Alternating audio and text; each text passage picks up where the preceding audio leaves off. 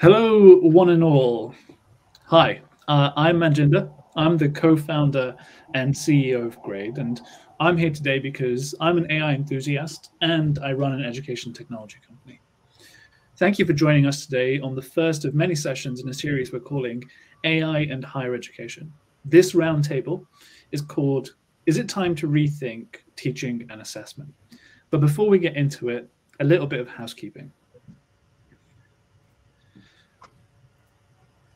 The structure of the day today will involve discussions around many topics around AI, and I think what we're all here for is ChatGPT. On the bottom right of your screen, you're going to see a comment section, a question area, and a poll section. Speaking of polls, we'll be asking you questions throughout the day to get a better understanding of where everybody sits as a group. We understand that polls can't capture everything, so please add extra thoughts into the comments section. These will then be compiled together alongside the discussions and information today into a report which you'll all have access to. We'll also have information slides to introduce the topic. So that additional information should be relevant to the conversation that we're having. And then after that, the roundtable discussion will begin around that topic. Following that, we're going to have questions from the audience, from the question section. So note that in the question section, you can actually upvote questions that you would like to have answered. We will then answer the questions that are most popular. So with that in mind, let's do the first poll, shall we?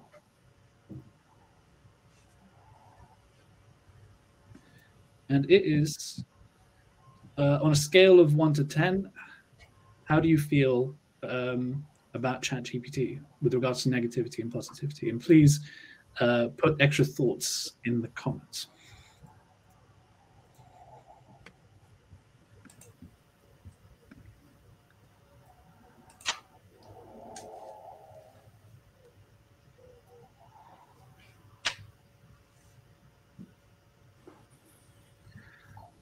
So that's quite interesting. Quite a lot of people are sitting in the middle of that spectrum. I guess there's a lot of uncertainty, and I hope that the discussion panel here will help clear up that uncertainty.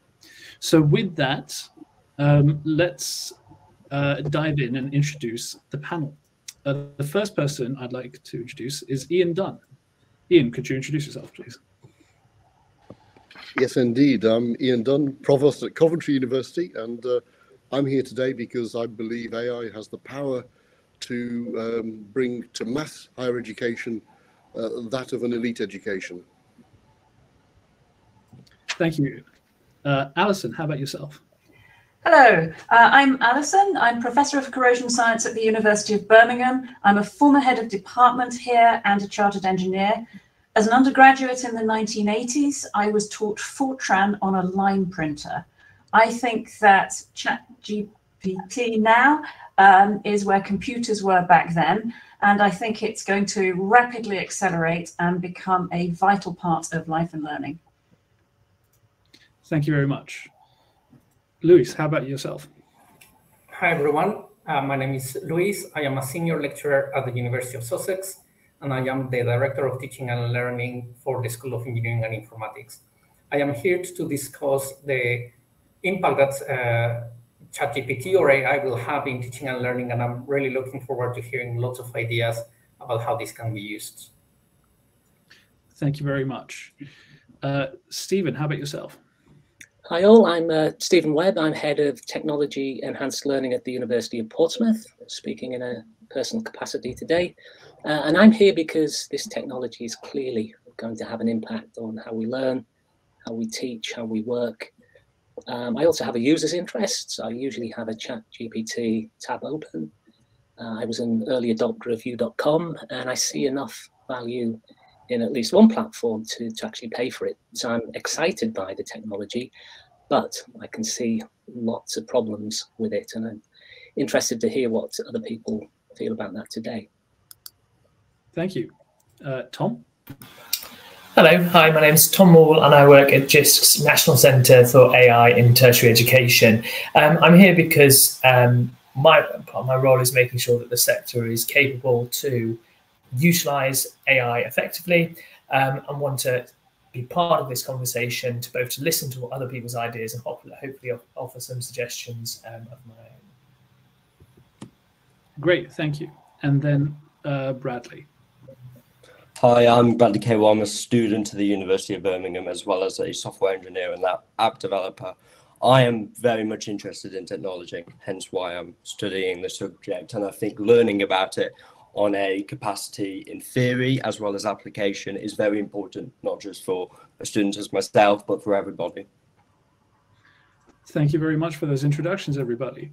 So let's move on to the first topic, and that is all about ChatGPT, how it works, its limitations, and students possibly using it to cheat with. But first, let's run a poll to see how much you feel that you know about ChatGPT. So on a scale from 1 to 5, where 1 is strongly negative and 5 is strongly positive, how do you feel? Sorry, I read the wrong thing. Very uncertain and 5 is very confident. How much do you know about ChatGPT and how it works and its limitations? And again, please put your extra comments, thoughts in the comments, please.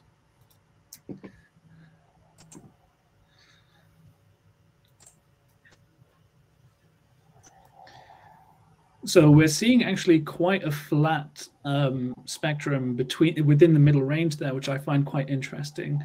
So not many people are too weak at it, but not many people are too strong in it, but quite a broad range in the middle between 2, 3, and 4. That's quite interesting. So with that in mind, I'm going to do a little short introduction on ChatGPT. So the thing we're going to start with is, what is GPT? Well, GPT stands for Generative Pre-trained Transformer. And it's a large language model that uses statistics to work out the most probabilistic next word based on billions of parameters when training with a large data set. But a key thing to note here is that it kind of mimics language rather than actually thinking. So think of it like text complete on Gmail or your phone, but supercharged beyond belief. Now, the chat component is the bit that's really accelerated adoption over the last few months. In fact, over 100 million users have signed up in 2 months, and that's the fastest in history. But GPT-3 has existed for over a year now, and marketers and programmers have been using it for a while to be able to create copy for their social media posts, or as an assistant with GitHub Copilot. The chat component is the thing that makes it quite interesting, because it's an agent that sits in between you and GPT. It converts the conversation that you're having into prompts that GPT can use to autocomplete the answer. In some sense, it's amazing that this technology even works, but this approach has some significant limitations. It lies, like a lot.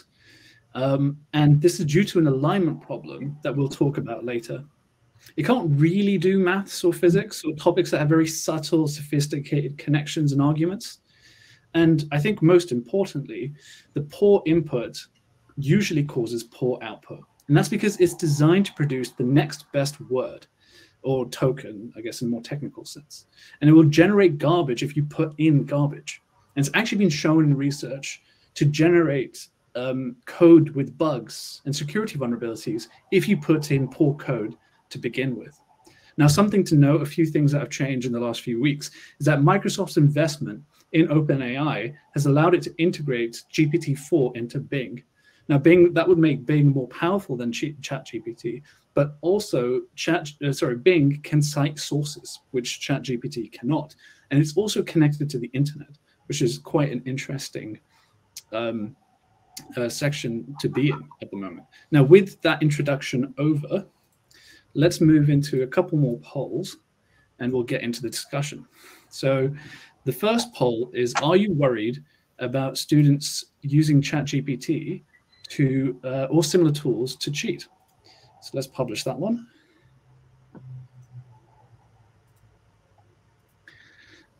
And I know the poll isn't over yet, but we've got an overwhelming response of yes at the moment. And the second poll I want to talk about is AI tools in the workplace.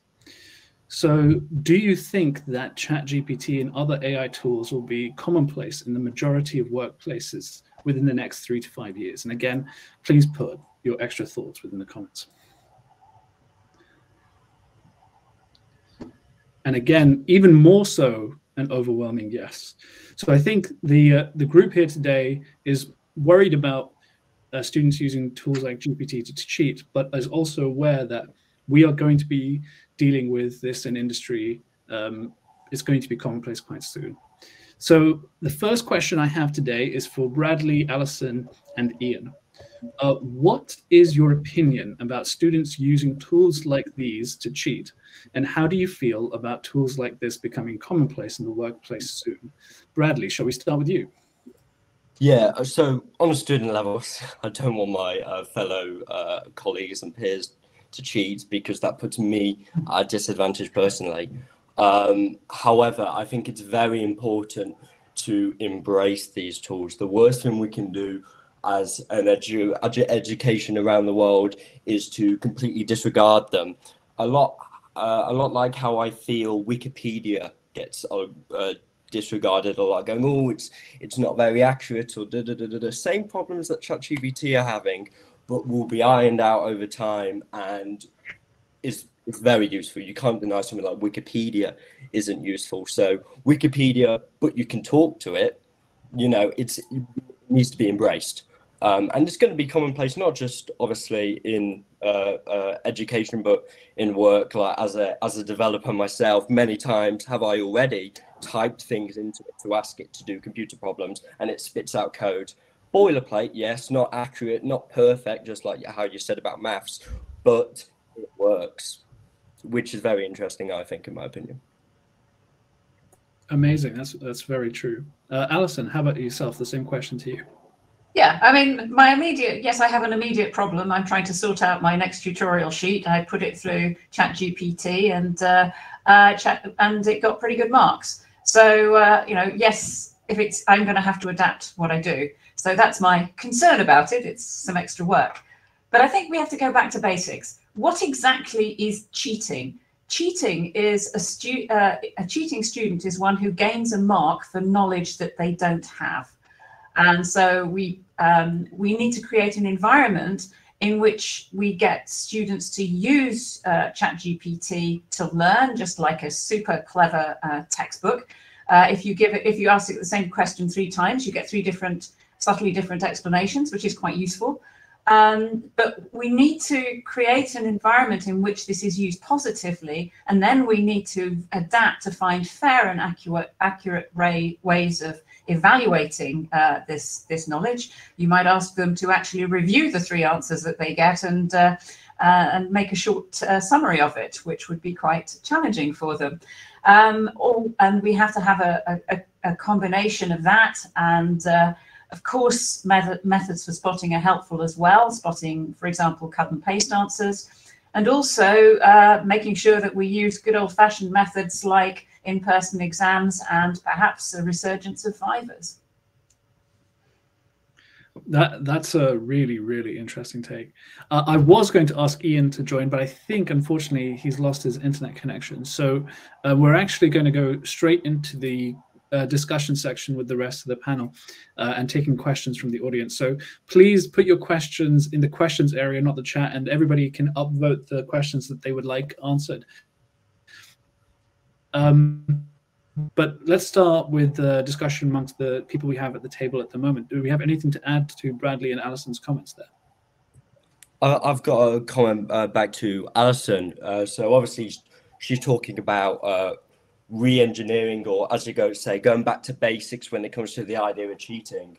And you talk about summarizing different things. I find that as the most vital and important feature of ChatGPT, because at the end of the day, that is what a teacher is. A teacher is a way of getting someone's knowledge and summarizing their years of experience and breaking it down for students. And the differences with ChatGPT and with AI in general, it will learn, sadly for humans, very quickly. It is exponential.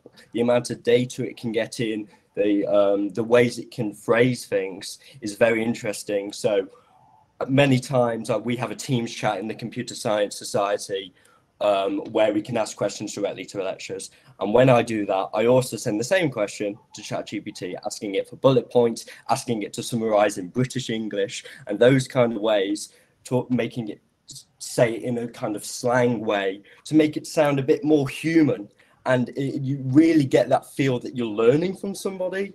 I think the next step for ChatGPT will, if it can actually speak to you, that would be nice. And we'll have Jarvis then, won't we? But I think it's very important to not disregard summation. So asking students maybe to summarize things as a question is sadly might be something that's not possible anymore. But you got to think of it in a way of that's helping the students. So maybe, as you say, you have to adapt your tutorial sheets, just like, you know, when Google came around and you could just Google the answer. Same kind of thing, I feel like. Alison, you had a little comeback to that, I guess. Yeah, if I could be a little bit more precise in what I said. Essentially, you know, my suggestion was to actually get the students to get 3 answers to the same question, because they'll all be different. And my experience with ChatGPT in my area, which is corrosion, is that it was broadly right, but a bit rambly, and it missed out on some key concepts. And I think a good learning experience would be to come up with a much shorter, I'm going to try it out, is to come up with much shorter synthesized versions of that, which obviously I'll try it out. But it's very much about trying to get the students to learn from what they get from ChatGPT and try and focus it down. Definitely. Stephen, I think I saw a hand there. Yeah, just to echo Alison's point there, I think this by now this is a common experience that a lot of academics, when they see the response from GPT, it's bland, it's surface level, and that in itself can be, I think, a useful learning experience. You can ask students, actually, what's wrong with this response? How could you make it better? So I think that's a learning experience. To go back to the point regarding cheating, yes, students can cheat against other students if they get marks they shouldn't have. But equally, I'd like students to realise in this new world that they're cheating themselves, because if they simply cut and paste output from these bots, they're missing out on the point of learning, which is to synthesize, to think critically, and get feedback on that from a human. So they're cheating themselves. Definitely. We've got a question here, upvoted 11 times. Yes, please upvote the questions that you want answered. From Samantha Mullins. At a recent conference, we were informed that Russell Group institutions were looking at returning to more traditional forms of assessment, i.e. exam hall, closed book exams. Do you think that this will happen? It seems like a step backwards. Anybody want to jump into that? Yes. Yes, I think it will happen. And I don't think it is a step backwards, because it means that students have to synthesize the knowledge in their heads in a way that is exactly how we want them to learn things, so that they can actually tackle by themselves an unseen problem. And so I think it's highly effective, and I think it's not all, just because it's been going on a long time doesn't it mean it continues to be good. Doesn't continue to be good. Bradley, I think I saw a hand up. Yeah, I 100% agree with the in-person exams, which is a bit weird coming from a student. Some people might think. Me personally, I find the more information I have in front of me, the more I second guess my own opinion. So when I have done exams online, I'll write down the answer to a question or something of the other, and then I think, well, is that technically right? And then I'll have a look, maybe have a look at the different notes that I've written down or whatever, and then I'm like, oh, maybe I should rewrite that question. So I'm spending more time second guessing myself than I am doing the work. And in a workplace environment and just in general in life, you can't be second guessing yourself every second, asking ChatGPT, asking Google, asking, you know, different things. You just got to go with your gut sometimes. So I feel in person and that time pressure is important. And that's coming from someone that also has to have extra time in exams, and time pressure is a time pressure. Ian, it's nice to have you back. Sorry that we dropped you there for a second. I wanted to just get your thoughts on the conversation we've been having so far. Thanks, and I'm really sorry about that. You asked if we had problems with, you know, ChatGPT coming along. I can't even manage to stay connected to a live stream after all this time, you know. Thanks very much. You know, I'm really not worried about ChatGPT. Yes, it's going to create all sorts of problems, but as you know, the printing press did when we go all the way back there. So let's just embrace and get on with it. We're not going to row things backwards by complaining. And what we have is a real opportunity, from my perspective, for to use AI, not, you know, set ChatGPT to one side for now, but a real opportunity to much more profoundly understand students' learning and where learning is taking place. You know, the data points that are generated through the journey through a higher education curriculum. If we can properly map all of those data points, and if we can then start to use them as proxies for understanding that learning journey, then we can start to really personalize the journey as we go through it. And that brings, as I said in my introduction, you know, the idea of an elite education to a mass. You know, we can't afford to do it without these technologies. But this is a moment that we can really grasp, as far as I'm concerned. The ChatGPT stuff, you know, I've just heard the conversation. I have to say, I fundamentally disagree with the examination route. I think it's deeply flawed. People like me, I have a short-term photographic memory. I can sit in an examination and remember where a formula is printed in my notes, and wow, that's wonderful. But 3 weeks later, I'm hopeless. So, you know, that doesn't enhance my learning, and I'm really interested in learning rather than being able to sit in an examination. Now, I don't say that time pressure and being able to synthesize, all of those things are completely important, and I'm really not dismissing them.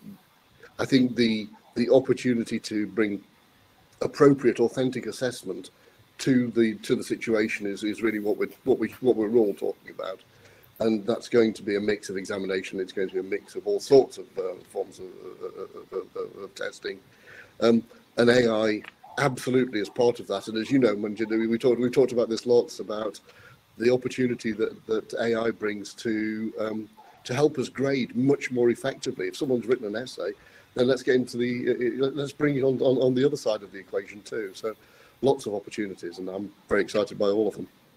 Absolutely. Tom, I think I saw a hand up earlier. Oh, great, thank you. I'm really glad Ian just used the word authentic, and going back to both the polls that we just looked at, one around the use of AI in the workplace, the ChatGPT in the workplace, and the point about assessment.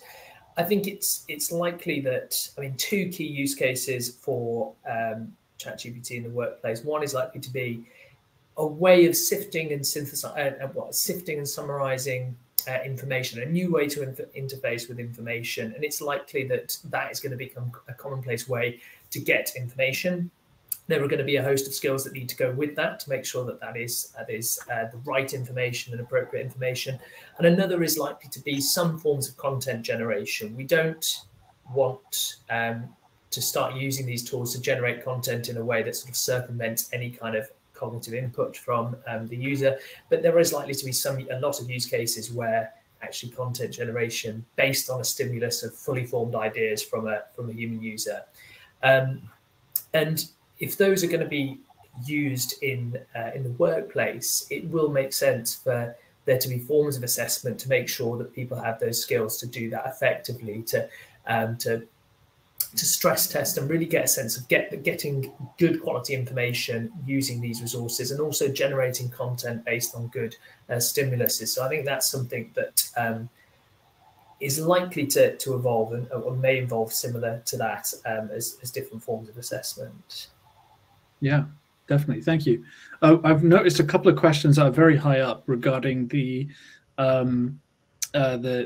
authenticity or detection of these types of tools, and that is a section that's literally coming up right next. So I'm going to put those questions to a side for a second. Kate Richardson has a question here regarding that they're concerned that a knee-jerk reaction will be to return to in-person exams, which is likely to set back the progress that universities have made towards inclusive assessment. So how do the panel think that universities can respond without reintroducing barriers for many students? Alison? Yes, I think if I can pick that up, I'm acutely aware of the problems associated with in-person exams. I think there are mitigations in place, and more can be developed. But I wouldn't want to get away from that because I think having gone through COVID and looking at a huge variety of different methods of assessment, they all have their flaws. And in fact, one of the most successful ones that we had with a group of final year students was actually in-person vivas, which, because there were small groups and they knew the assessors very well, and so there was good trust between them, and it was a very successful way of doing assessments. So I think there's been a lot of work done during COVID, and there's lots more that can be done to improve things. But we also need to avoid the ones like, for example, people setting 24-hour online exams, which you had a great mixture of stress and cheating going on at the same time. So I think it's a complex environment, but we shouldn't rule out simple things like in-person exams, because they do solve an awful lot of problems, although they have to be handled very, very carefully. Yeah, definitely. I think that's a really good point with regards to the inclusive assessment side of things. We've got another question here from, oh, sorry, Stephen, you had a comment. It's just a very, very quick one. Practically, institutions like universities are very, very complex places. They move very slowly. And the technology here is moving very, very quickly. And one of my worries is that the pace of change of this will overwhelm the institutional response time. So knee-jerk reactions actually might well happen, and that would be a shame. Yeah, definitely, Ian. And then we'll have a little short follow-up from Louise. And just again, a very quick comment. I completely agree with that. I just want to add, there are people around the world doing some really interesting things with very large numbers of students in the online environment. There's lots to learn from that. I talked to Paul LeBlanc at Southern New Hampshire with 180,000 online learners, and looking at competence-based assessment, and the mix, as Alison says, I think is really important. One thing I just want to add is I think we all have to be prepared to be fooled a few times and to be tripped up about this. I spent with a dear friend who's an ed tech entrepreneur. I spent 6 months talking to his PA in a very friendly way before I realised this person wasn't real, and I just these things happen, and we have to accept them and then move on and have systems to cope. Louise? Yes, thank you. One of the things that we kind of forgot about your question, and I think we have gone full circle, and we can come back in the sense that how is it going to be used in the workplace? And I think these will inform a lot as well, the way we need to use it in education as well, because that is one of the objectives that we have, to put people in the workplace. So I think that as these tools become more available in the workplace and they're being used more in the workplace, we are also going to get a lot of information from them, and we're going to see what are the best ways to use them, both in assessment or teaching and learning with our students. I think that's a very good point. Industry has a tendency to move quite quickly with these tools. I said earlier in this conversation that people have been using it for marketing and for programming already, and I suspect that tools like ChatGPT will become commonplace in the workplace very, very quickly. And using that knowledge to instruct how we should act within education is a very insightful one. So yeah, thank you for that, Luis. With that, I think we had a really good discussion there regarding ChatGPT, how it works, its limitations, and a significant amount of conversation around the cheating side of things. But now, since that we've talked a lot about cheating, let's move on to talking about detecting AI-generated content. So with that, I've actually got a poll for everybody, and that is, do you think that we can detect AI-generated content? Yes, well, yes, poorly, or no?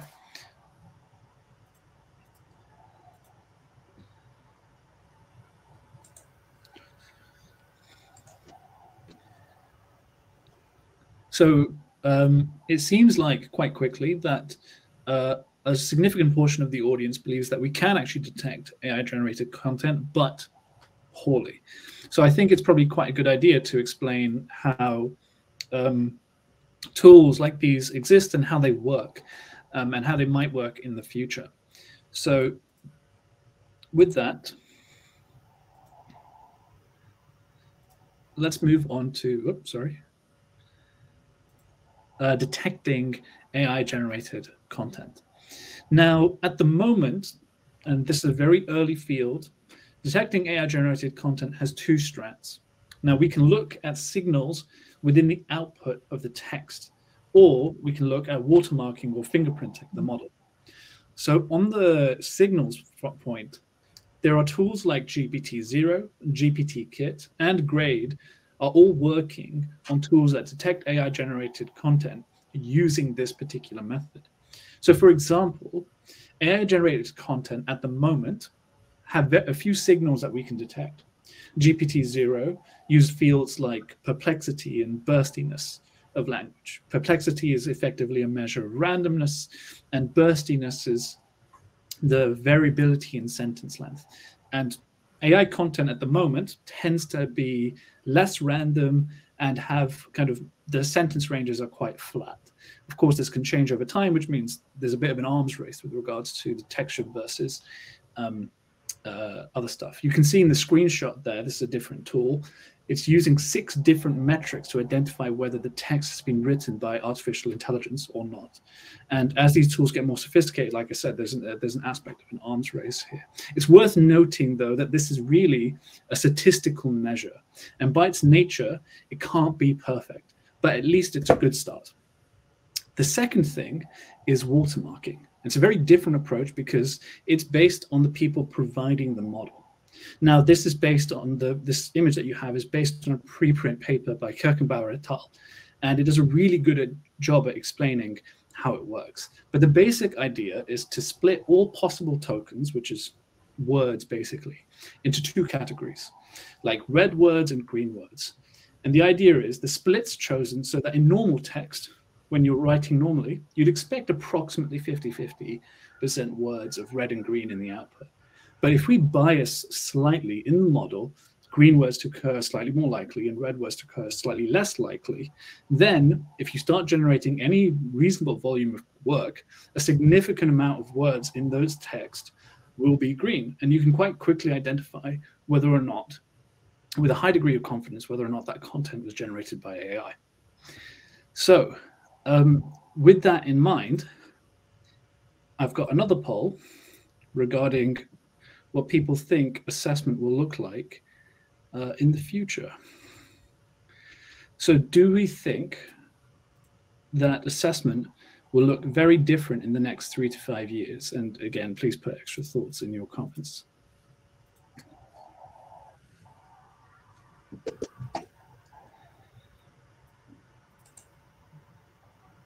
Yes, so overwhelmingly, so far the answer is yes from our cohort.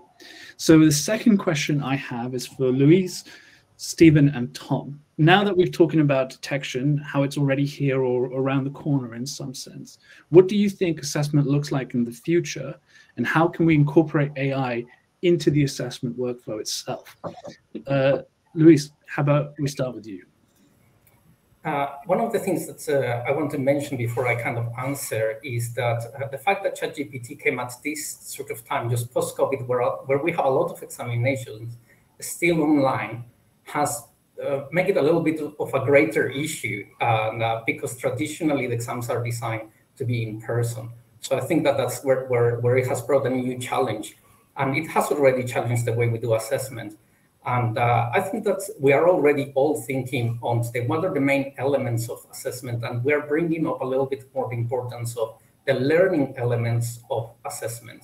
And yes, there will be some people that think that going back to traditional exams, they're very robust, not without their faults, but they're very robust, they're very good at measuring some things. Other people will need to rely on tools such as detecting whether AI has been used in the process. And other people will start developing new ways of assessment. And that's the one that I want to go a little bit more into detail, kind of being positive and trying to use it as a tool. I think that this will give the opportunity to generate more authentic and assessments that encourage creativity. So it's not just about finding answers, but how are you approaching the problem? What judgment calls are you making? What decisions can you take? And I think that this is where we're going to take some elements of education into another level. And hopefully it can also emphasize not only what you know, but what can you do with that information, and even with a lot of information that is just at the fingertips, even more powerful than just Googling something. So hopefully we can find ways to highlight the strengths, the interest as well of the students, and maybe this will encourage more engagement, because it's going to be in a little bit more of an open world, almost like a video game, where the students can go and explore different things. And that would hopefully also bring a better experience for students, but also for academics, in the way we provide feedback, the way we provide support, and how we're exploring complex problems of the world. That's a very interesting take. I love it. Stephen, how about yourself? So can I play devil's advocate about this technology? Please do. The detection of bot-generated content. So, because I'm concerned with it, I want really peer-reviewed data about the robustness of these things. How many false positives does it give? Do the false positives cluster around particular demographics? Do students feel compelled to change their style of writing to try and game this? Lots and lots of questions about it. Also, this, as you alluded to, Manjinder, it's a moving target. I mean, I looked at this technology a few years ago, and it was really, really poor. And I didn't have the foresight to realize we would be here where we are right now, where the technology is really, really impressive. And in 12 months' time, it will be better still, because we'll have models that generate their own training data, models that can fact check themselves, sparse expert models. It'll be a different world again. And I think if we get into a technological arms race, I think we're missing the point. You know, as you said, all these programs are doing is calculating statistical relationships between tokens. There's no meaning attached to those tokens or the relationship between those tokens. And I think we as humans have to focus on meaning. Because otherwise, you know, the nightmare scenario for me is that we cut out the middleman. We have a bot write the question, writes an appropriate rubric for marking the question, writes the essay, marks itself, and then sends it off to another bot to see whether that bot can recognize it's a bot.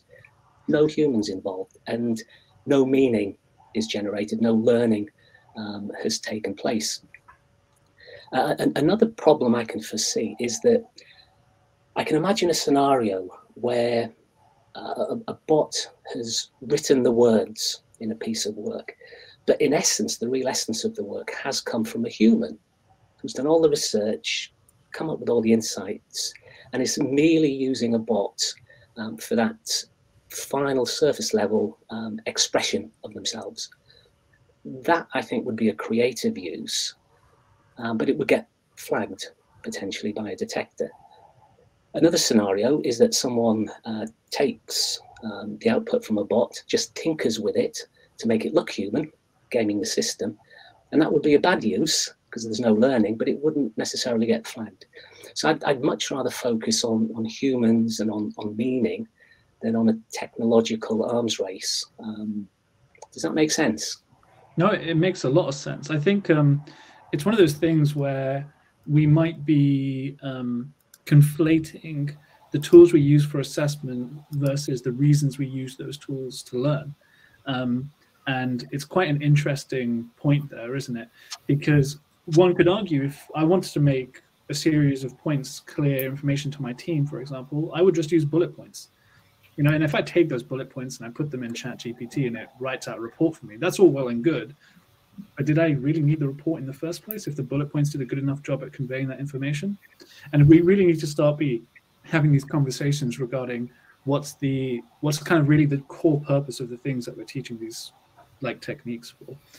Also, the next person I've got in here is Tom. Do you have any thoughts around this?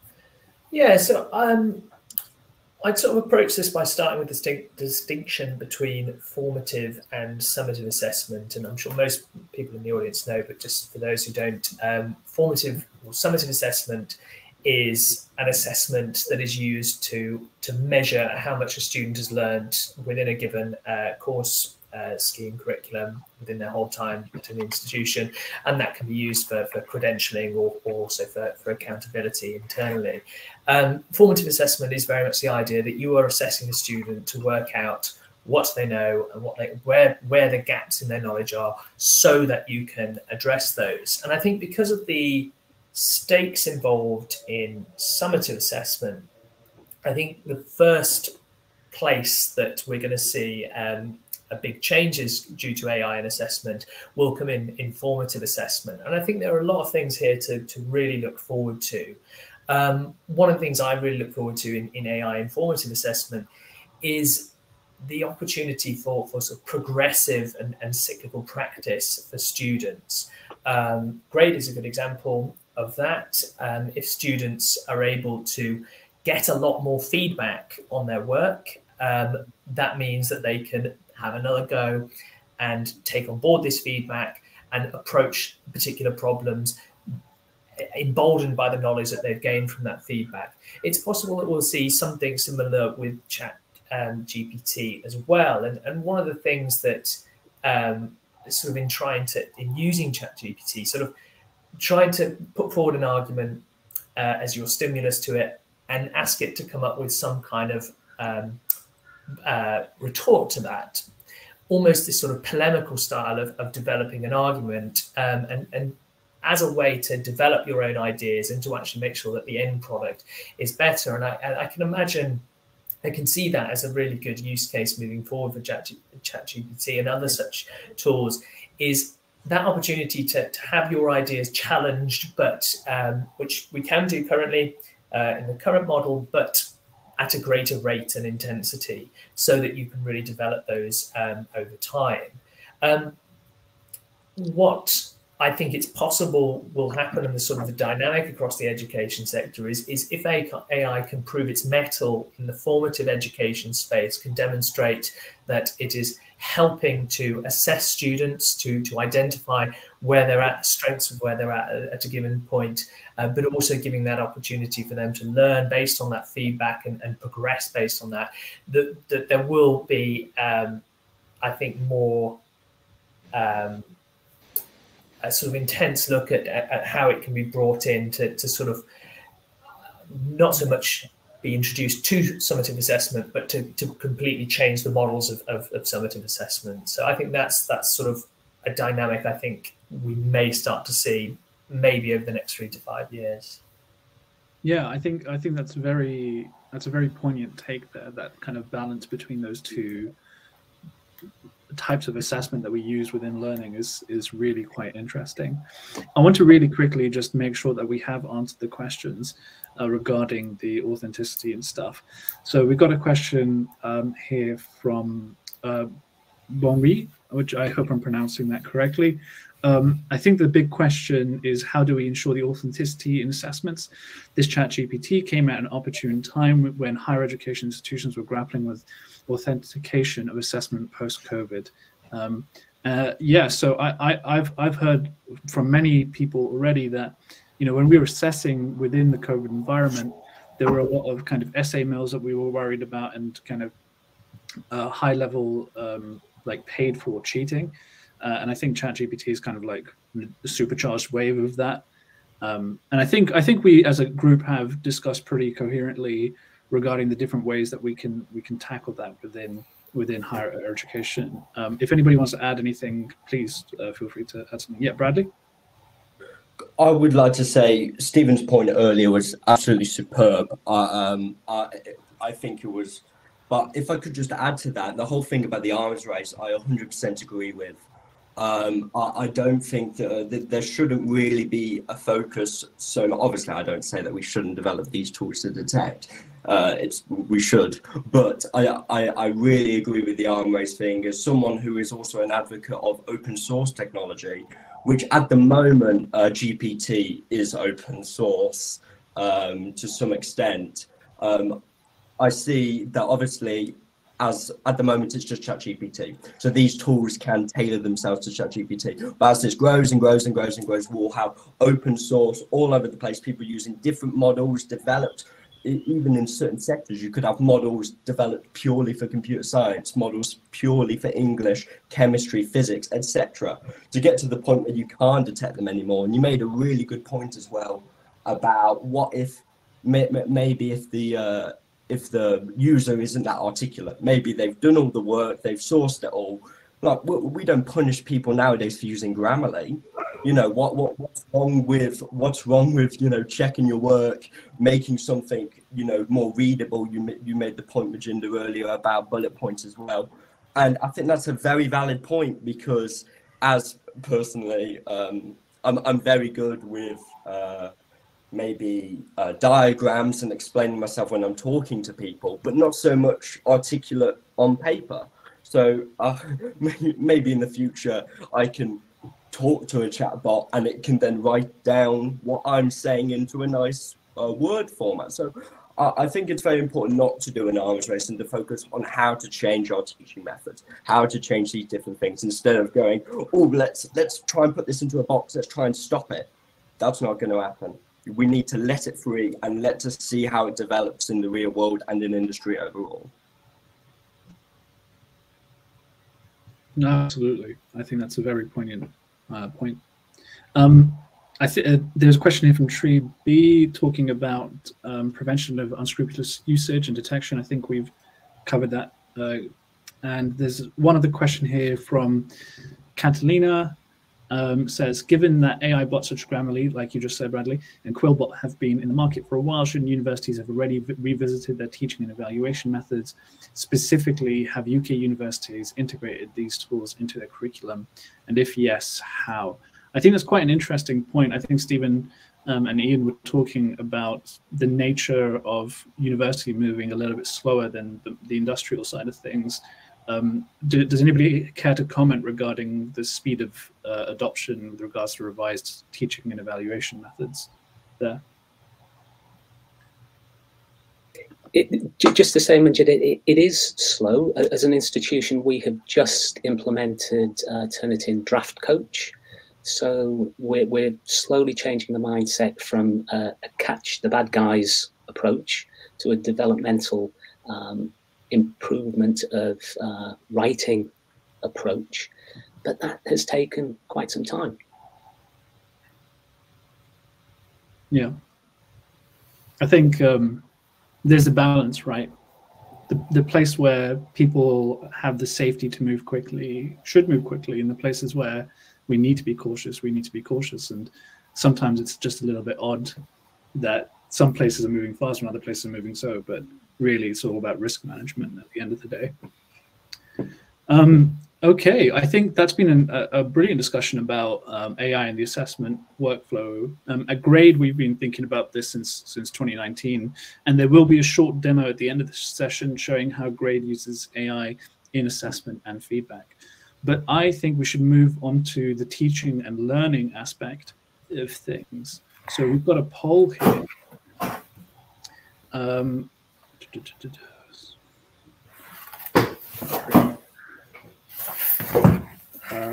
I realized we don't have a poll here because I haven't put it in. But the question is, do you think that we can effectively incorporate AI into the teaching, learning, and assessment workflow? I'm just going to add that in now. Yes or no?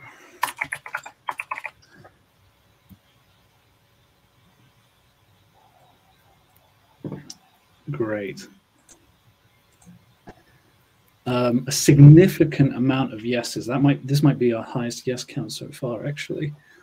So it seems like the bodies here today are quite positive with regards to how we think we can incorporate that in the future. With that in mind, I've got a couple of, well, I've got one slide really that I'd like to show. And that is, I think one that we all kind of come back to as educators, and it's kind of the Bloom's taxonomy. And, you know, really when considering teaching and learning, it's often quite useful to refer back to this as at least as a guide, and kind of what parts of the taxonomy are most affected by the incorporation of artificial intelligence. We've said this already, I think Bradley's mentioned this, that, you know, we could argue that the invention of the internet and Google and Wikipedia has meant that remembering, which is the base of the taxonomy, has lost a lot of necessity in working life. And AI challenges many other parts of the taxonomy. So with that in mind, the third question I have for the group, for Alison, Luis, and Ian, is what strategies would you have for incorporating AI into learning and teaching? Let's start with Alison. Yes. No, I'd very much like to pick up on this. I think looking at Bloom's taxonomy is really helpful in thinking about where ChatGPT fits in. You know, as you've already mentioned, Remember has gone with the general internet and Wikipedia and so on and so forth. And ChatGPT is a big helper in understanding because it will come up with explanations of things. You can ask it for lots of questions. It also can have the beginnings and will get a lot better at having a go at how to apply things. And that's where we meet the real practical, some of the practical training we're trying to do. So I teach in an engineering discipline. And so we're very mindful of training people so that they can solve engineering problems. And I think there will be we really need to train them to be able to use ChatGPT type interfaces really effectively, because that's what they're going to be doing in their professional lives. And the same as is true in medicine and many other disciplines as well. And so we need to make sure that our students have the basic knowledge framework and the basic understanding of the processes that are involved, but it's really training them to evaluate the information that they can get from ChatGPT and use it to analyze situations, evaluate decision-making processes, and really come up with the innovative ways of doing things. And so we have to make sure that they have the breadth of knowledge to be able to ask the right questions in the first place, to be aware of the broad range of challenges that can be in different situations that they meet, also knowing about the wider context in terms of the societal, economic, and environmental, and very much ethical framework in which they're going to be operating in a professional world. So I think that we really have to embed the future use of this technology in the way in which we develop our students. Yeah, absolutely. I think there are lots of concerns, but also opportunities when it comes to incorporating AI within the workplace, but also within the teaching and learning framework. Luis, did you have anything to add to that? Sure. Kind of in addition, I think that, as you said at the beginning, it gives a lot of information. It also lies a lot, right? And this is something that we need to understand. We need to understand what ChatGPT and similar tools can do. And based on that, we can set up how are we going to use it. Do we use it as a black box, just as a tool that provides some answers? Alison mentioned before, it will provide 3 different answers. And then we can use those answers to evaluate judgment, to evaluate knowledge, to evaluate decision-making, and so on. but also it can help us to recognize what is the thinking process behind getting this information before thinking how is ChatGPT generating the information that is providing. And I think that's another level of using these AI tools. And it can be quite, in some areas and some disciplines, this can be quite interesting just to be into the middle of it as part of the analysis of how we are making decisions even as humans. And but whichever kind of approach we use, whether we use it as a black box or to look at the decision-making kind of thinking process of the AI tool, I think that there are various opportunities, such as kind of using it as a source of knowledge, similar to a kind of more powerful Google tool. But also because of the AI capabilities, it can be a little bit of a challenger. So if you're trying to solve a problem, maybe an AI tool can't be sparring partner, right?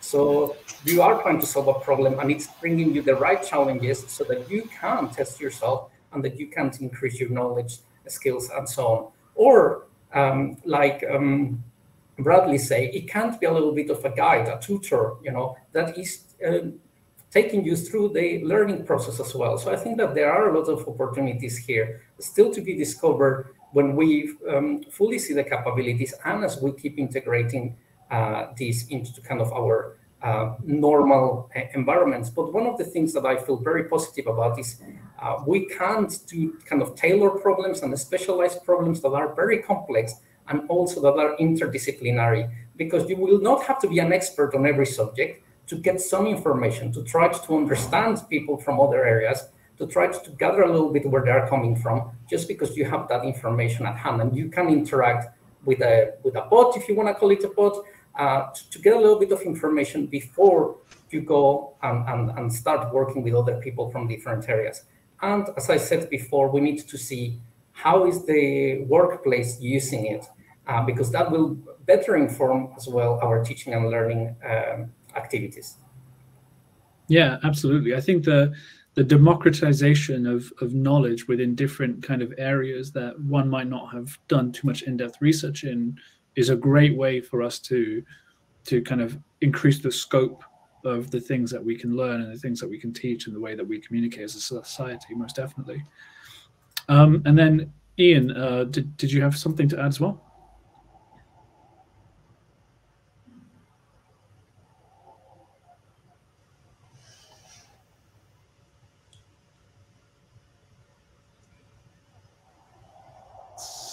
Sorry, I think you're muted.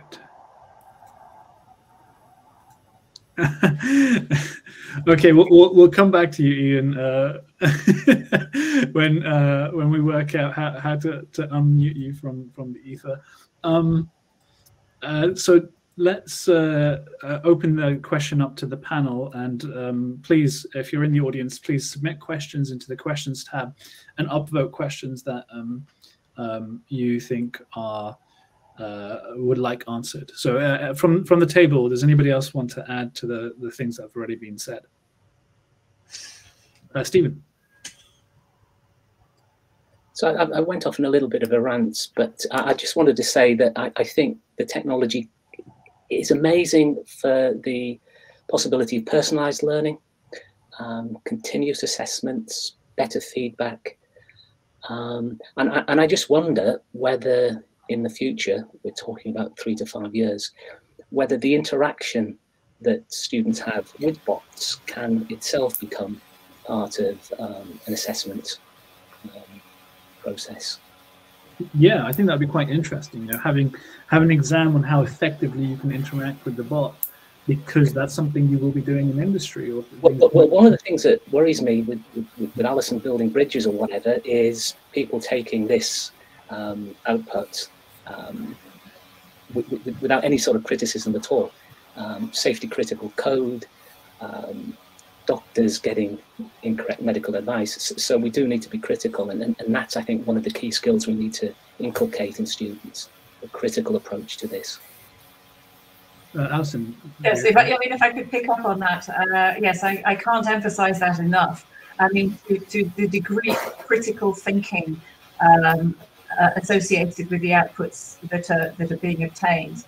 And that's why, I mean, we already, you know, in most engineering disciplines, we already work very closely with industrialists. We have some visiting lecturers who come and set industrial problems and so on. And I think that needs to be escalated rather spectacularly.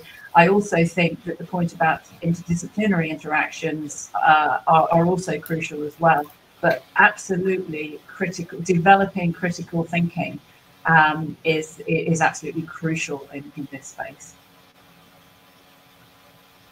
Tom, I saw you had your hand up as well. Yes, I just add on the point about how AI can be introduced into these workflows, and one another angle to think about is how it can support teachers. And I think a big way in which AI will support educators is by taking away aspects of the workload that are those which least require you know, a skilled educator to be involved in. And one of those is not so much the interaction with student work and the evaluation of student work, but that's the more repetitive aspects of marking. And we've seen automated marking tools that for a long time, you know, those, you know, with the pencil, etc., you put them in, scan them in, but we're now seeing AI tools that are able to mark longer pieces of work as well as multiple choice or single answer thing. And I think that's a really very big example. I think that's a really exciting use of AI. It's also, I think, there is a role for content generation through AI to support teachers. Again, there's got to be that intellectual ownership from the perspective of the teacher. It's got to be their ideas. They've got to know the content that they want to teach. They've got to know what they're looking for in students in terms of assessing them, either formatively or summatively.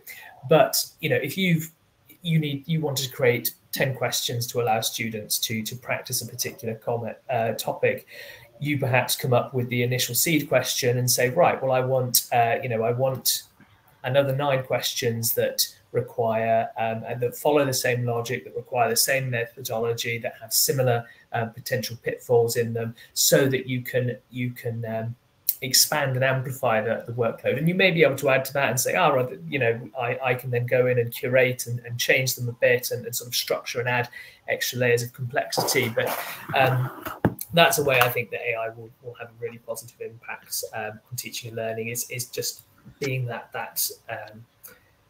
a guide, that bit of a supporting hand for educators at all levels. Yeah, definitely. I think one of the things we haven't really talked about in detail is this concept of knowledge graphs alongside the generative models, right? The idea that you could take a question, give it an example answer, and we could classify the different techniques that have been used within answering that type of question to be able to generate similar questions or tackle similar problems. Like, people who've used automation tools in the past have tried to do randomized questions. You know, you put in a variable, you know, you solve like, you know, x equals, you know, 2 squared, whatever, and then you change the 2 into a 3, and you just try to work out what the variable is. And randomization has its problems because you can change the difficulty level quite significantly by accidentally just changing random numbers. But if we have embedded knowledge graphs into these solutions, we can create like bespoke learning pathways, right? If you attempt a question, you can then get automated feedback through a platform. You can identify exactly what areas have gone wrong within the knowledge space, and then get a bespoke learning plan based on the weaknesses that you actually have. And that's a very powerful thing that you might be able to experience. It's a dream that you know, I've had for quite a while. Alison, I've seen your hand up there as well.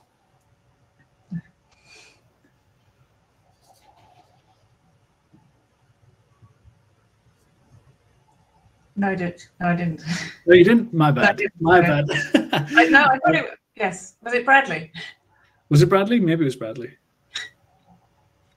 Yes. Going on, you know, how we can integrate this quite nicely. Last year, for example, I had a lecture explaining how to use Google Scholar and how to obviously cite and all those things that obviously is very relevant in academia. And obviously before that, in earlier education, I remember very long ago having a lesson on how to use Google.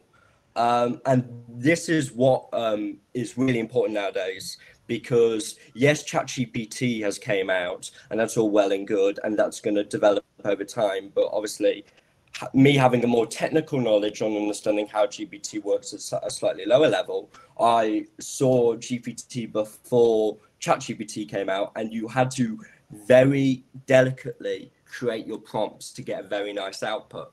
But that, even though ChatGPT is now the case, if you are very careful on how you create your prompts, you can generate them very, very, very specifically. You can limit them down. You know, you can ask it to word it in certain ways. You can literally tell it to change certain words specifically.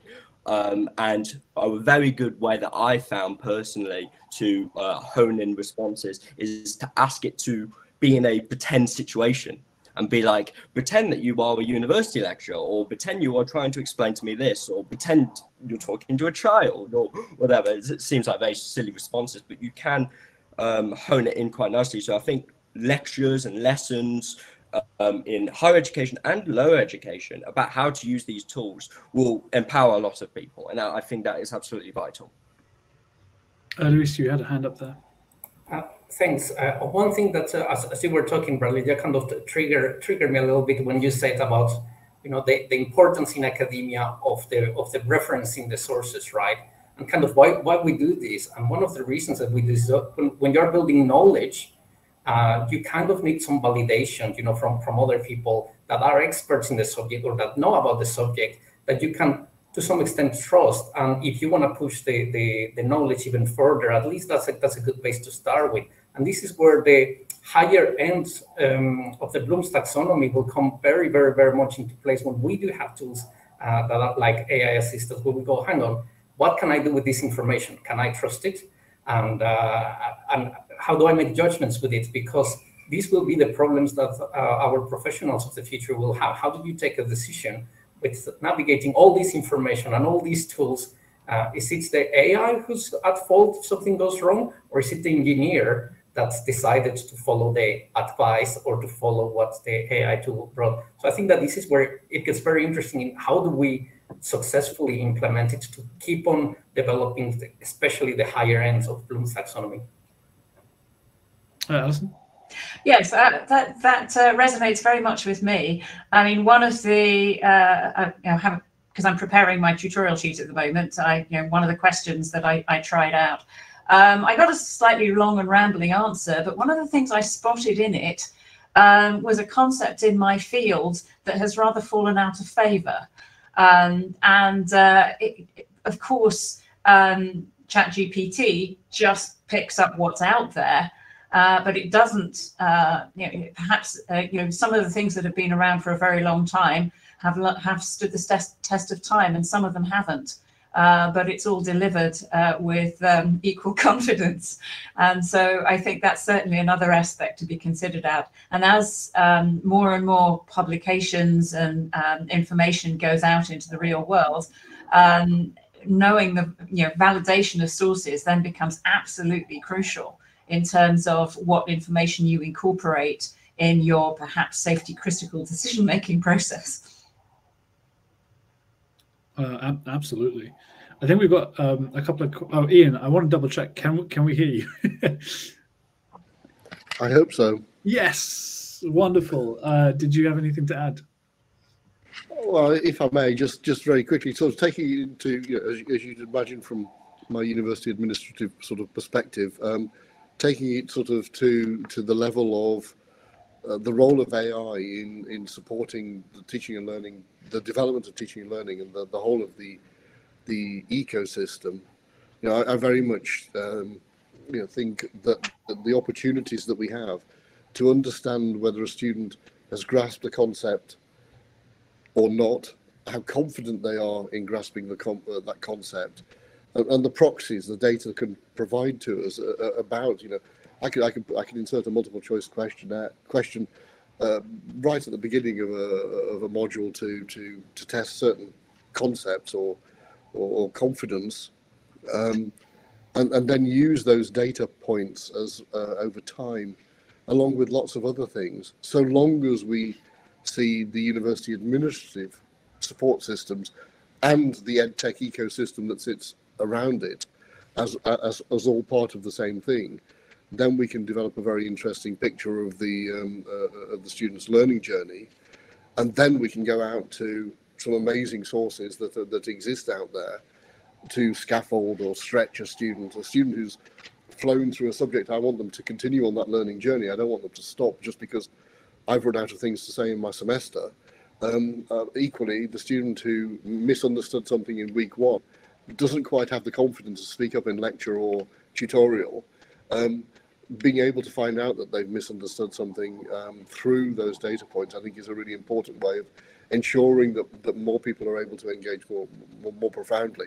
So I'm interested really in how we embed the techniques of AI, of machine learning, and of managing enormous volumes of data about learning in order to support learning. And then we need to plug in the appropriate tools with the safeguards and all the things that we've been talking about in order to create, I think, a much more modern view of the system. So I'm interested in AI at that sort of administrative level, if you like. No, definitely. There's kind of there's an interesting point there that you just made, in the sense that if we're teaching students these concepts that we've been teaching for tens, if not hundreds of years, and we're building upon the things that have already been taught, and if we have that information and that knowledge in a place that is democratized and available to everybody, we can use that information to improve the learning of students worldwide, right? And there's really quite an incredible thing that we can do there. I just want to point out that I've only been teaching for tens of years, not hundreds, okay? So it may appear the we got a couple of questions here. I think Zach's made some interesting points, a couple of questions. So, as a teacher, I've experimented with using ChatGPT to write a lesson plan, slide outlines, make a rubric, so it can save me time with my work. Am I then cheating as a professional, or should I inform my students and colleagues of this? And also, Zach's got another question here, which says, what does it mean to teach, to learn, and to assess student competencies in the age of AI? And I think we've covered that last one quite a bit. And I think Zach's first question is quite interesting there too. I think for me personally, the concept is really about what the purpose of the thing you were trying to do was, right? In industry, we don't worry when you use a calculator or a program to speed up your calculations because it's likely to be more accurate in scale, etc., right? But the outcome was always the thing you designed the program to do. It wasn't the process that you were doing it for it. And this is really that philosophical debate that we've been having, kind of underlying the conversation that we've had today, which is, assessment as a form of learning and what that looks like, and cheating in the sense of we really want to identify whether students have actually learned something, and the traditional forms of assessment might be challenging that when we look at tools that can answer those questions. I mean, those in the STEM fields have already heard of tools like Wolfram Alpha, for example, and that can solve incredibly complex mathematical equations and differential equations, all this sort of stuff for you. And no one's really worried. That tool's existed for 20 plus years now, and we don't bat an eyelid, because the point of the assessment is to teach the techniques that's required for you to use those techniques in the wild, not necessarily to do those problems. So I suspect that there's a short-term scare that's clearly occurring here. There's a significant number of the people that are in the call worried about cheating and all that sort of stuff. But we all kind of see this potential, rosy future where AI is incorporated in everything that we do, just making our lives easier. But we all understand the importance of doing so ethically, doing so with guidance, making sure that bias and so forth is avoided at all costs. Did anybody else have any comments with that before we move on to the next section? Luis? Yeah, a couple of things. The first one is that I think that as teachers and tutors, we kind of have a plan of what we want the students to go through, how do they get their learning and everything. And we use a lot of resources, right, including from textbooks to the internet. And I think that ChatGPT can help you to some extent. And if it aligns with your strategy, it's perfectly fine. And my second point is also from the point of view of the students, I don't think that we are expecting them not to kind of search for other resources, right? But to get the resources in their brains, process them, and come up with their own views, with their own ideas about what they are seeing. And that includes even data and information. So it's how we use the tools really, what matters, and how does that align with the way we're doing kind of the bigger picture. And I don't think it's a very strict line where you go, if you done that, you cheated. It's a lot of the context as well. Absolutely. So with that, let's move on to the next section, and that is additional issues with AI. We've been skirting around this with access and open source technologies and all that sort of stuff. So I want to ask everybody who's here a poll, which is on the scale from 1 to 5, where 1 is not worried and 5 is very, very worried. How worried are you about the issues with these systems, i.e. embedded bias, the alignment problem, financial access? And again, please put your extra thoughts in the comments.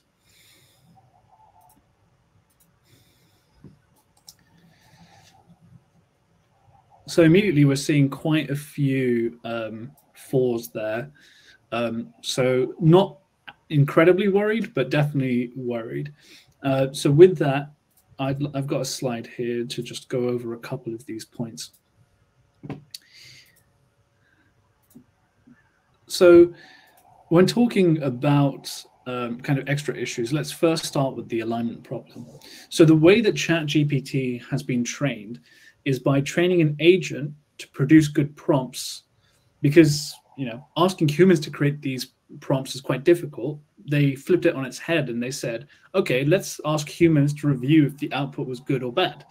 If you've ever used OpenAI, if you notice the thumbs up and the thumbs down on the side, that's still a hangover of that technology and that kind of tagging of those types of responses. Now, the problem is not all people know what good output looks like. Like, I'm not a poet, for example, and not everybody understands deep, complex topics. So therefore, if ChatGPT had the option to misinform, be it convincingly, or say that it didn't know, well, the didn't know answer is categorically always going to get a thumbs down. But the slightly misinformed topic could get a thumbs up. And if it's relatively convincingly done so, then it's quite likely to do so. It's, in some sense, it's incentivized to do it. There's a problem with the alignment of how things are being trained. Now, this is also true for creating kind of middle-of-the-road content. And I know that Stephen and Alison talked about this. The content that's generated is often quite surface level and not like great. And that's because when something looks good on the surface level, it's often going to be valued more than something that is actually good and detailed, because complex poetry, for example, or songwriting is quite nuanced and might not look that good on the surface to the average person who's reviewing these things. And if the model is therefore incentivized to create kind of mid-tier content. Sorry. So next, if we talk a bit about embedded bias. Now, GPT and other large language models are based on lots of data from the internet. So there's a lot of bias that may and probably is embedded into that tool. So that means that it's going to impact the output. And when it's used in, say, a research setting or an industry setting, it's going to affect the quality of the work that's produced. And there is a good chance that it could be quite effective at spreading bias more effectively than we ever have before. And lastly, financial access. I know these tools are, at least for now, open source, but the implementation of them is not necessarily.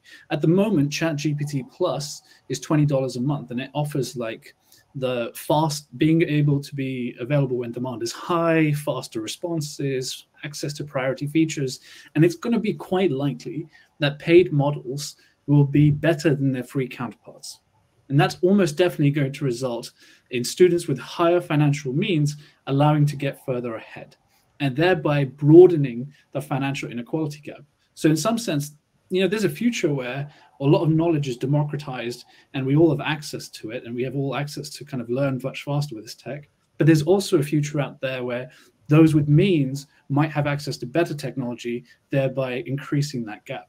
There are quite a few issues there that we can talk about. In terms of the question, though, the next question is for Tom and Stephen. So how would you use these kind of AI tools effectively? Do you think that AI will, unfairly advantage students who can afford it? So let's start with Tom. I think you're muted. I think I was the first person or only person to get that, so I sort of win or lose there. Firstly, on the point about accessibility, I think I would say I'm cautiously optimistic that at least in sort of developed countries at the UK, there may not be that divide in terms of access based on socioeconomic lines. Two reasons I think that primarily. One is that, as we're seeing with Bing, it may well be that these kind of technologies become ubiquitous. They become, as search engineers, it becomes basically a new way to search and to interface with the information on the web. And business models will sit behind that. Potentially new business models will be developed that don't require that premium. The other reason, which sort of is as a sort of belt and braces, I think if it does become a case that you have to pay for better versions of these software, in education at least, I think it's likely that just with most packages that are used, Moodle and the like, that are very commonplace in education, it will be the institution that is paying that, and that rather than the user directly. So I have some hope that it won't cause those divides that you mentioned. In terms of how to use AI effectively, the one thing I would just say is the golden rule should be build on solid pedagogical foundations.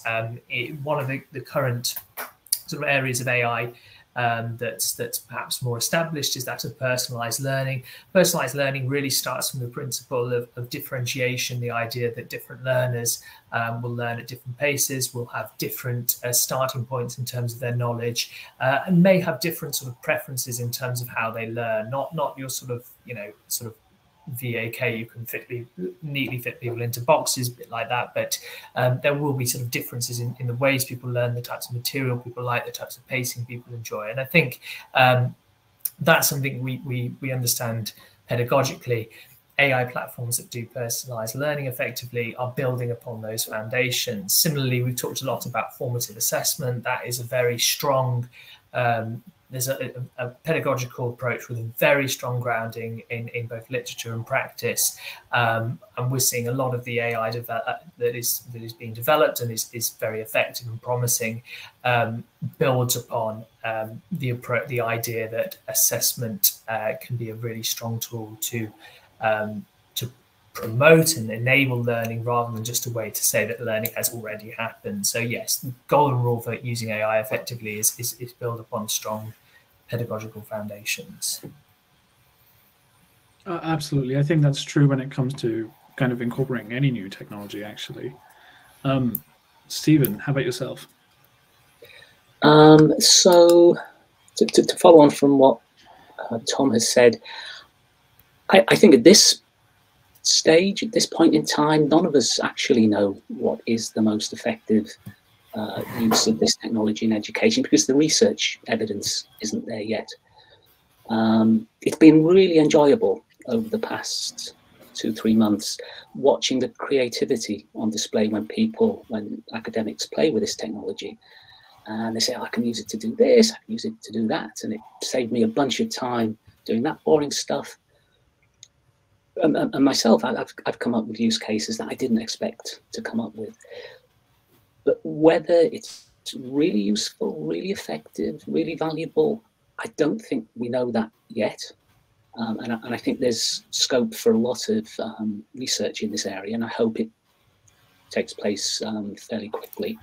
And I think staff and students need to work together to find out what's useful and effective and valuable. And I think the difficulty for someone that sits in my space is ensuring that staff and students have the skills that they need to work with this technology. Academics in particular, time poor, so that is going to be a challenge, I think, for certain members of staff supporting other members of staff. In terms of equity and affordability, I was more on the worried side of things, because I think there are huge issues around equity and affordability, potential issues, that they're not insurmountable. Embedded bias is an issue. I mean, Jinder, you said yourself it's trained on the internet. I mean, how is that not going to be a problem? So we're going to get conspiracy theories and incorrect advice and pure falsehoods, and hallucinations as well. I mean, sometimes these bots just go off, do weird things. So those are particular problems. But around equity and affordability, the tech is currently free, but it's burning through energy. It's a huge amount of compute power.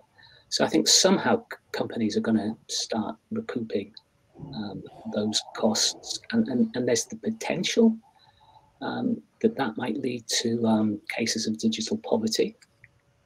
But I think, as I said, the problems are not insurmountable. And just this morning, I read a report that Tony Blair and William Hague are pushing for sovereign AI systems backed by supercomputing capabilities.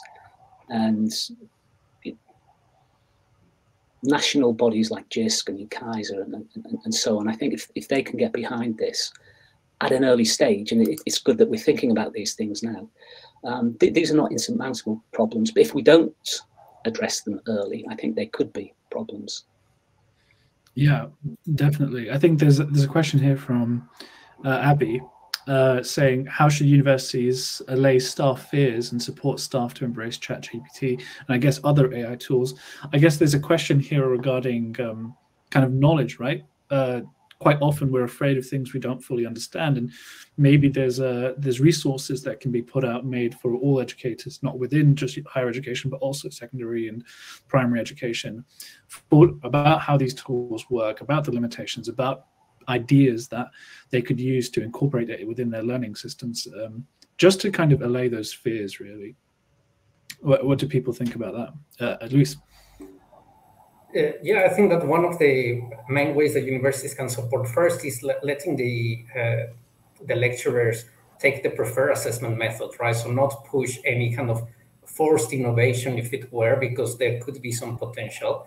So we kind of discussed, and I touched it before in my answer. I think that some people will be keen and inclined to go back to the paper examinations or invigilated examinations. Some people will like to, okay, I don't want to think too much about it, and let the detector do the job and tell me whether the answer is being generated using AI tools. And there will be some people that will be keen on building on. And I think that we need to keep, like Stephen has raised, very, very good points. And these points need to be at the center of when we are using the tool. We have to keep this all the time in our minds whenever we are developing any kind of assessment or teaching technique using AI tools. Absolutely. Ian? Just a quick comment on the affordability and the, I want to just echo what Tom said. Universities will, once we have demonstrable value from tools, we will incorporate those and remove others. It's as simple as that. How many universities provide the textbooks that we insist that students must acquire? Enormously expensive. So there are things that will move out and other things that will move out, but we do have to keep it in account. Just also a comment on Luis's point, and just to slightly disagree on the assessment. I think so long as the assessment is built in a coherent way across a program of study, I think I agree with you, Luis. Allow it to be as flexible. But if it's not coherent, then it just becomes a whole batch of misplaced learning for students. They're learning how to deal with the assessment model rather than actually dealing with the subject knowledge, which I think is very poor assessment. So I know you're not saying that. Bradley? I think there's a point I think a lot of people have missed in general, especially with Bing coming out. We're talking about this equality thing and all this, is that obviously Bing is starting to use sources. Now, if I type a question into Bing or whatever and I get the response and it has sources, what gives me an incentive to actually go and click through onto those websites? Those websites have taken time and money to generate these sources. And as academics, that's your job, to generate sources and make money. Now, when it comes to how they're going to provide, obviously ChatGPT are going down the route of a paid subscription, but especially with Google Bard, which is a competitor coming out hopefully in the next few months, the question will come, what if advertisers get in the way of information? Advertisers can pay to get high up the search like they do now. You have the little ad. Not a lot of people recognize that, but you can have ChatGPT go, you're asking it a question and it's biased towards Pepsi or Coca-Cola, or it's not going to talk about iOS as much as it should because it's a Google service. So how do we prevent large companies from protecting their interests, but not protecting the interests of freedom of information on consumers? Alison. Yes. Now, I think that the point that Bradley has just made is an extremely important one. And I think this is where we also need to work very closely with professional bodies and industry, and really think about training our students to have the right kind of critical thinking to handle these things, because these problems will face professional engineers, will face doctors, and so on. For example, think about the opioid crisis, and various opioid manufacturers strongly encouraging people to use these drugs that have turned out to be so disastrous. So I think that's a very good, I think the point that Bradley's made is very, very important. And so that's why in the educational space, we need to work ever more closely with the industry and professional bodies to make sure that what we're educating our students to do is going to make them really strong and effective professionals once they get out into the world of work. Absolutely. I think we've had an absolutely wonderful discussion here, and I want to thank you all for participating, and I want to thank the audience for asking those questions. So thank you again, everybody around the table.